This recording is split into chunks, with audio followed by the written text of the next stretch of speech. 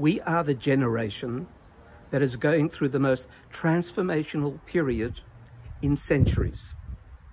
Our minds are being assailed like never before by health challenges, by political changes, by global implications in terms of economies, and you and I are being buffeted around.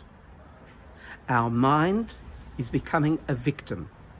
We have to learn to reinterpret and be able to overcome stress, overcome negativity, because this is affecting our most personal relationships and also our inner balance.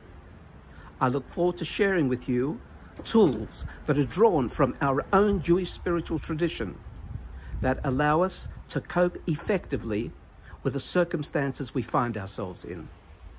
See you soon.